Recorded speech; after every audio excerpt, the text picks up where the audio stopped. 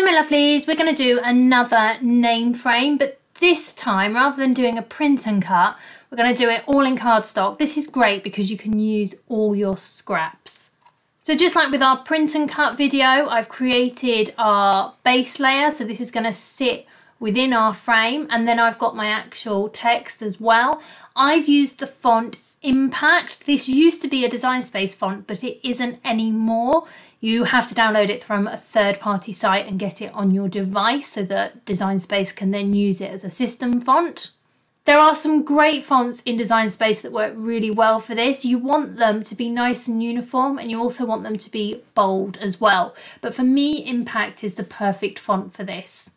Now, lots of people are using the Cricut image set. This is a fantastic image set. I've got some images here that I've got from Design Space that are just animals that I've picked up, and what they've all got in common is that they've got a base layer. So if we look at this panda, there's a base layer. So those are the kind of images that you're looking for, and if they don't have a base layer, you want to be able to create a base layer so that all your cardstock can then sit on top of that. We're going to go to images. I'm going to come to highlighted categories. I'm going to go to image sets, and I'm going to type in critters, C-R-I-T-T-E-R-S,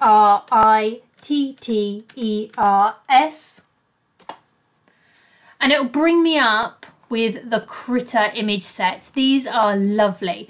We're going to come into create a critter. I'm going to get little old hippo. I'm going to get some grass. I'm going to get the vines, and I'll show you how to do the vines in a moment so that they sit perfectly within your letters. I'm going to get the elephant and the zebra, I think, and then I can add those to my canvas. So first thing I want to do is just get everything in position so I know where everything's going to go. So I'm happy with the placement of my animals. Now I'm going to sort out my vines. So first things first, I'm going to ungroup those. And then I'm just going to work out where I'm going to want these to go. So my animals, I'm just going to move out the way. And then I'm going to duplicate all of this.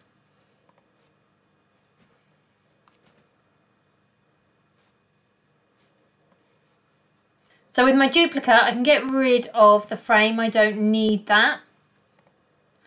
My text for the time being, because this is a duplicate text, I'm just going to weld all of that together. And then with my vines, I'm going to hold down my Shift key. So I select all three of my vines, and I'm going to weld those together. What I'm then going to do is draw around both of them and slice. And when I slice, what's going to happen is that all of the bits of vine that are overlapping are going to be sliced out. So I can get rid of those, and I can get rid of my text, and that's going to leave me with perfectly placed vines that are going to sit exactly as I want them to. And they're going to take on the shape of the letter, so they're not going to overhang the letters. I can then delete these. What I'm then going to do is duplicate this again, and it'll become clear in a second why. So if I was just going to have my letters all in one colour, what I would do now is I would obviously have my duplicate so that I could have my background insert, and then with this one I would just slice my letters into that, and we can then just delete them because it would cut out my template and it would cut out my letters as well. However, I want my letters to be different colours, so I am going to have to cut my letters out separately.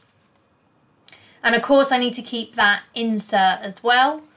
With my letters, all I'm going to do is I'm going to ungroup them so that they become individual. So this one I'm going to make red, this one I'm going to make purple,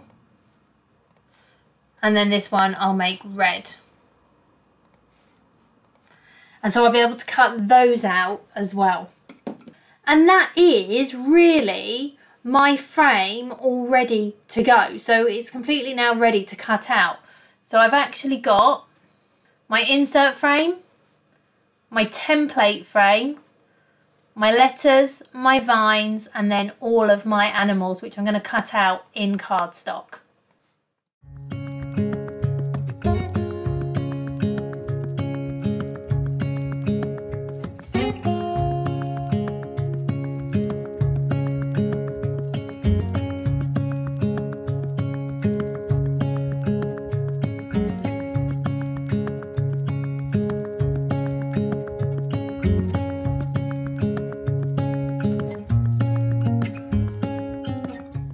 Got all my pieces cut out. I've got my frame here from the range.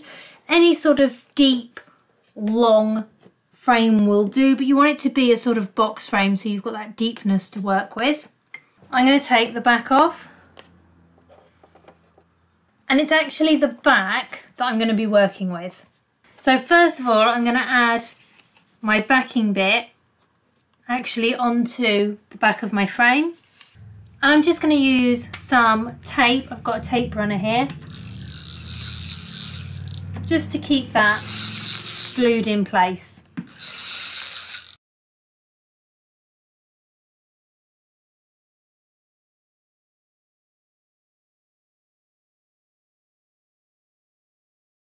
I've then got my stencil piece, so I'm just going to place that like so, and then I can add my letters. Now I could just glue these in. I'm not going to. I'm going to add foam on the back of these.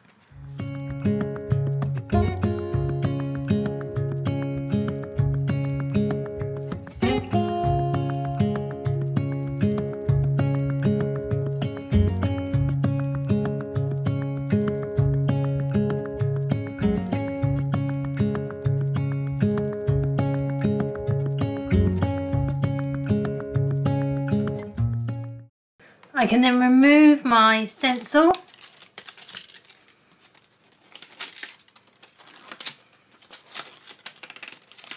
and that's the name part of my frame then done.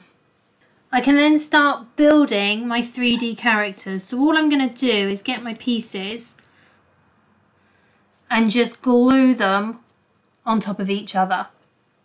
Again, I can get some foam pads, add those to the back, and of course I can double them up on top of each other. So if I want it to be a thicker effect, I can glue 2 pads on top of each other, and I can then add that onto my frame. Once I've got all my images in place, I can then add this back into its frame and it'll be done. As always, thank you so much for joining me. This is a great project to do. It's fantastic for gifts, so newborn gifts, birthday gifts, even a Christmas gift. They're so lovely to make and you can do so many different takes on them. Don't forget to subscribe, hit that notification bell, give the video a thumbs up. As always, thank you so much for joining me. If you've got any comments or questions, please do leave them below, and I'll see you all again soon. Bye!